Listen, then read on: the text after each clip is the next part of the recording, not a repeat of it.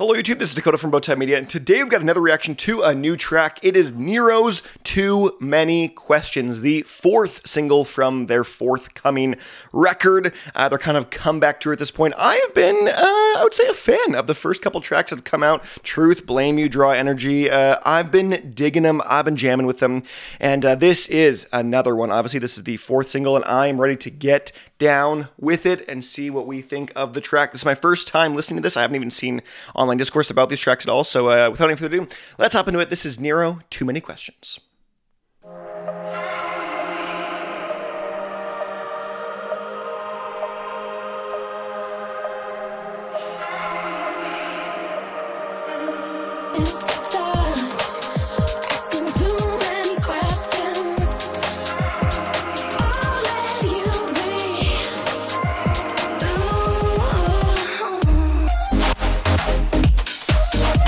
Yo.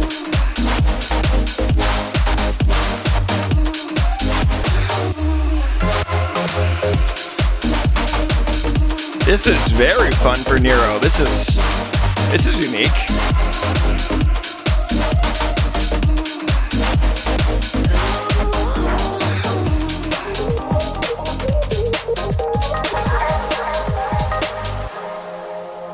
Sometimes I wait for your call, your confessions. I don't wanna miss you at all. I've got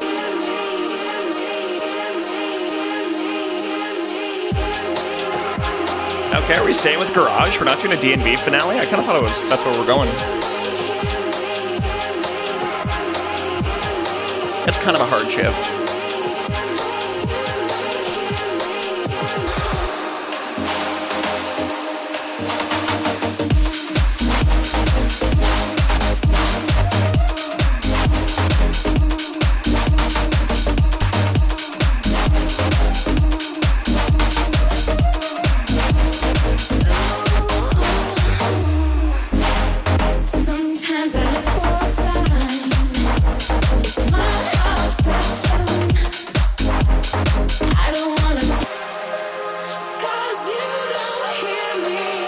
Damn, okay.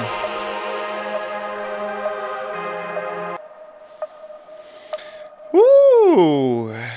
Spicy one. NERO, Too Many Questions. Not at all what I thought we were getting into when we got into that track. It is a, like, funky garage style track that is, to my knowledge, not that NERO's ever done. I'm trying to think back to their discography. I don't think there's any track of theirs that really is that is this sound, that is this style. There's not actually much I've heard at all that has this very, like, these filtered sustains all throughout are the melody, and it's so fascinating. You've got that backing garage-style track beat, just simple, like, percussion instrumentation on the choruses and drops, but then, obviously, you've got your vocal chops there, or not, you just like your vocals, but then this, like, like, it's just like, there's just a sustain that's just there, like, making a constant noise. It's just like, but then they're turning the high pass, low pass filter just like they're constantly just like playing with it as it's going, and it's a really fun sound, and it's fascinating how it is simple. It is in practice that is like a pretty simple track to execute, but to really make it sound the way that it did and keep it clean and keep it sounding professional and keep the quality up and make it interesting is the real feat of this track, and I think they managed to do that quite a bit.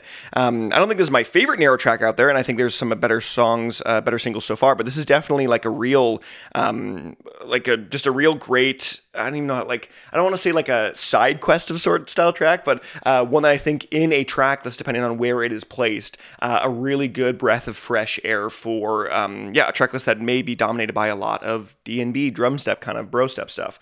And so we'll see where it lands in that sense. This would be a great kind of middle respite, but still single style track on a track list. And so, yeah, I just feel like as I'm seeing some of the singles come out, I can see how this thing's being built, and I'm really anticipatory for what this final record's going to be, because with songs like this, I feel like there's a lot more variety they can go this way. I feel like we're going to see potentially a record that has a lot more more to it than just your kind of standard, what we've, I would say, come to know and love from NERO of the past, but that's a little bit more, atypical in a good way, That's a little more exploratory and out there than what I think a lot of us would originally have anticipated for a NERO record, a new NERO record. So, but yeah, I really enjoyed the track. I think it's quite fun. I think it's funky. I think it's groovy. I think I love the garage style to it. That it's a bit of a mix up, but yeah, I'd love to hear what you guys have to say in the comment section below. Any and all comments right there. But other than that, I'm Dakota from Bowtied Media, and I'll see you guys in another video.